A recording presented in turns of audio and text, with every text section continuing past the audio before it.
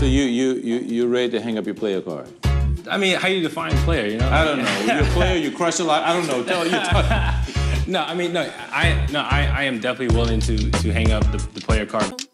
I'm not a player, I just crush a lot, crush a lot, crush a lot, crush a lot. Child, the signs were always there. Hello everybody and welcome back to Taste of Reality. My name is Queenie for those who don't know me, and today we would normally be watching Married at First Sight, but as you know, the season has wrapped, but the drama continues. I wanted to talk about the whole Zach situation, and before I get into it, I do want to preface, this is not a means for you guys to then go over to his page and spew hate at him like he's still a real person.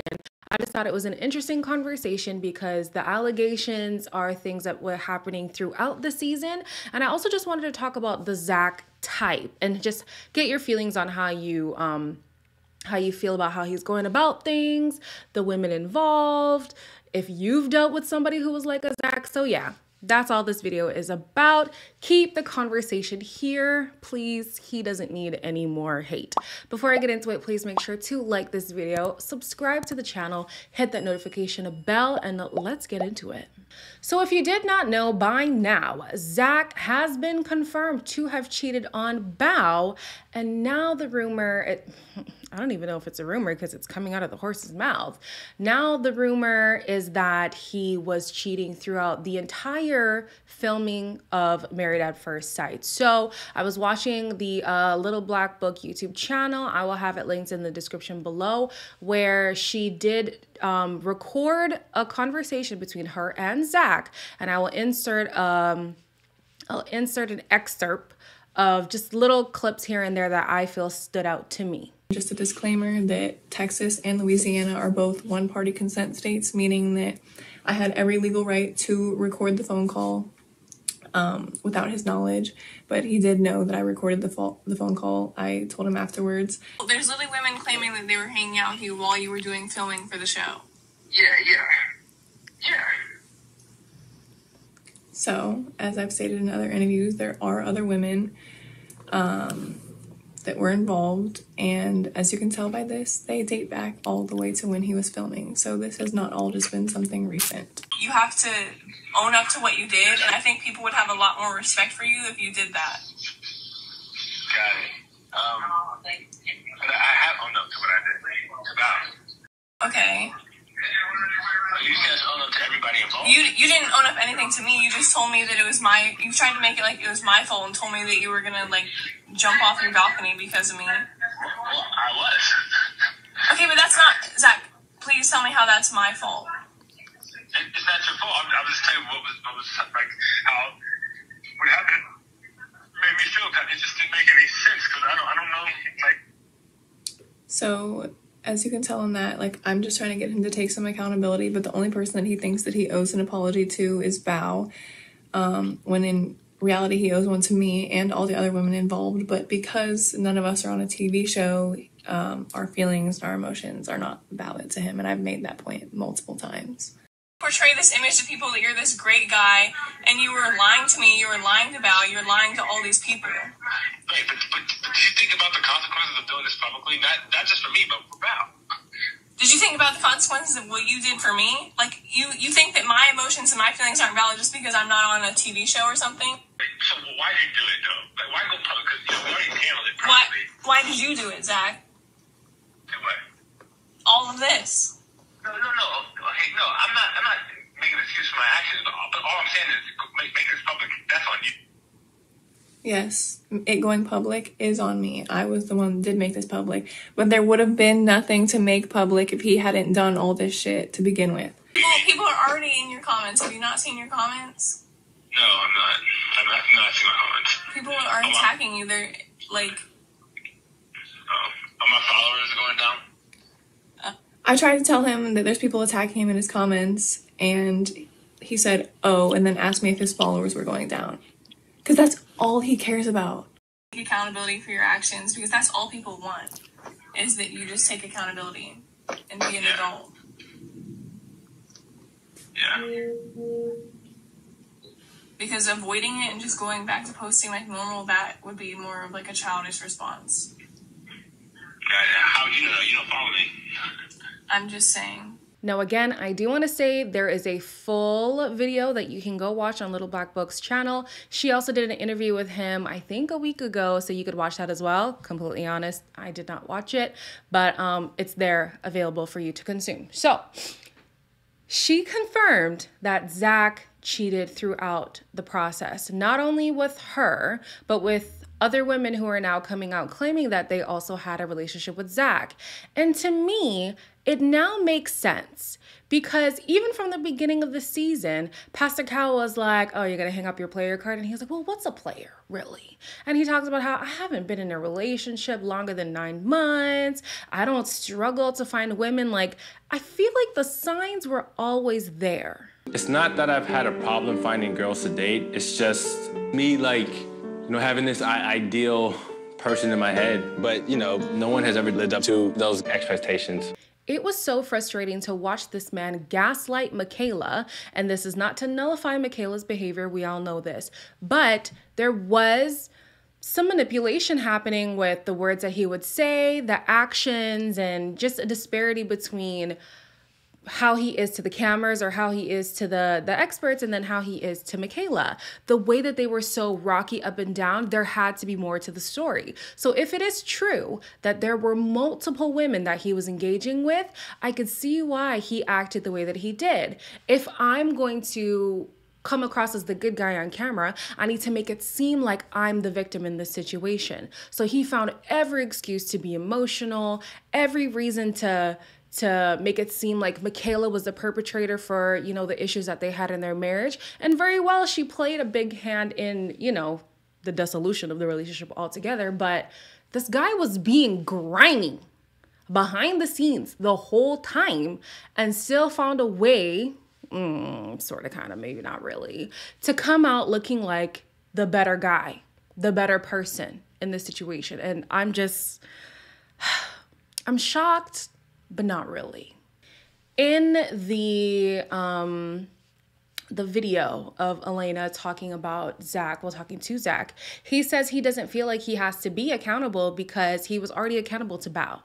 He doesn't owe anything else to anyone. And I'm just like, the women that you were involved with, they deserve accountability. It is unfortunate that the situation came out publicly in the way that it did, because now that he's a public figure, everybody is going to be looking for some kind of reason to stink him. That's what social media does. They love you until they don't. So it is unfortunate that now it seems like there's a witch hunt out for him, but he still owes these people an apology. Elena was mistreated. These other women were mistreated. Michaela, to an extent, was mistreated. And even Bao now is being mistreated. And it's so frustrating to see somebody who's clearly in the wrong not want to take accountability for their faults. I've been this person. I'm not even gonna lie. There was a time where I felt like the whole world was against me. And at some point you have to look at yourself and be like, why am I always the common denominator in, the turmoil in my life? At some point you have to look at yourself and think, what do I have to do with what's going on right now? And Zach wants to put the blame on Elena, saying this wouldn't have gone public if it wasn't for you. It wouldn't have been this big if you didn't say anything. Okay, but the ramifications of your actions would have still happened whether people knew about it or not. Elena still would have been played. Bao still would have been played. Michaela still would have been played. Those women still would have been played. Whether or not we know about it, you're still accountable to those women. And I feel like that's actually very disheartening that he doesn't see it that way. I don't know if you guys were able to pick up in the call, but he alludes to wanting to have taken his life because of the situation. This to me is where things are just absolutely despicable. I don't want to diminish anybody's mental illness, their mental wellness and stuff, but to put your life in someone's hands like that is very, very, very manipulative. He said, I was ready to throw myself off the balcony because of this situation. And then I don't know if you could hear it in his voice, but he started to cry after that. And the crying didn't even last very long. It seemed like another tactic that he's used to doing in order to get his way. What if I tell her I'm gonna off myself, maybe she'll have more sympathy for me. If I start to cry, maybe she'll have more sympathy for me. And it's true. It's very true, because and a lot of times we're not used to seeing men be emotional. So when we see a man showing emotion, our hearts are kind of like, oh, and we don't really know what to do. And we kind of succumb to whatever it is that they're asking from us, because it's just so foreign. But when a woman cries, it's like, oh, we cry because it's cathartic at this point, you know? Like I cried during freaking The Proposal and I've seen it 17 times, you know? So it's definitely a manipulation tactic, and it's so jarring to hear it and see it happen in real time through somebody who we thought was a good person, who we thought was, you know, maybe a victim. I didn't think he was always a victim, but there were times where he was victimized for sure. But I'm like, wow, he does this. And if you think about it too, he said, oh, all my exes are like Michaela. All my exes are crazy. All my exes were this. And in one of my videos, I said, there has to be a reason why he's getting the same result from different women who have no correlation to each other. There's something that Zach does that must evoke this kind of behavior, because if you're gaslighting me constantly, of course I'm going to start to act out of character because I'm actually feeling delusional. But then to think it's because of how he acts, like he does this, I'm mind blown.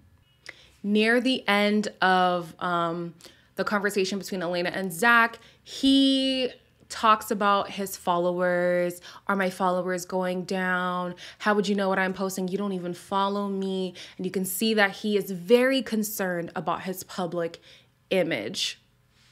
Now, the thing with being a public figure, I feel like almost any reputation, as long as it's not criminal, almost any reputation can be rectified with honesty and vulnerability. But we've already seen he's a gaslighter during the show, post the show.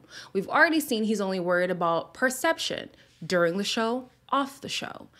Now he's doubling down, trying to put blame on Elena, saying this is all happening because of you, trying to say, well, I'm just going to go back to posting as normal and hopefully people will forget about it, which people might forget about it, but, you know, he doesn't owe us, the public, anything, but I think it's a good measure to take, you know, just to say, you know what, I messed up. I messed up not one time, not twice, multiple times. And for that, I am truly, truly sorry. And for him to show actual remorse and to show that it's bigger than the platform, it's bigger than the show, it's bigger than the name that he's made for himself, and that real people's feelings were affected, real people's livelihoods were impacted, that would make a change, I feel, in my opinion. It's so interesting how Bao low-key predicted this. It's just she didn't realize she was going to be at the receiving end of Zach's antics. I can't help but feel like he's thinking about walking into decision day and signaling to the world, hey, I'm divorced, I'm single, but Michaela, let's work on our love on the side. Like, that doesn't make any sense to me. So at the end of this, I wanted to really get your guys' opinions on how you feel like how Zach's been going about this. I mean, he can do whatever he wants. He's an individual person. He has no loyalty to us as people. I just thought it was interesting how, you know, Married at First Sight has been kind of going down the drain as of late. And then you see something like this and it kind of makes you lose hope in something that was once a wholesome experiment. You know what I mean? I dare to say Zach might be the worst husband of Married at First Sight. He really might be the worst. And I only say that because he didn't even take the process seriously. He clearly was out here looking for a platform, which it does give you a platform. But the least you could do is like handle the person who you're connected with. In this case, it was Michaela, with care. And then when that didn't work out, you were connected with Bao. Handle her with care. Just have some kind of finesse in how you move in this world, because like you said, Zach, people's feelings, people's livelihoods were impacted. And that was at your hands as well. They were impacted by your actions and your doing. Who in the comments has been affected by somebody like a Zach, a gaslighter, somebody who made you act completely out of line and just like make you question yourself, because I know I have. I definitely have. And maybe that's why I'm a little bit triggered by Zach, because it's making me think of my own situations. Let me know in the comments below. Do you think Elena should have spoken out? Do you think that she's making it bigger than it needs to be? Do you think she's completely justified to want to air him out and maybe give a voice to the other women who were victims of Zach's actions? Let me know all of it down below. As always, like, comment, share, and subscribe, and I'll see you guys in the next one.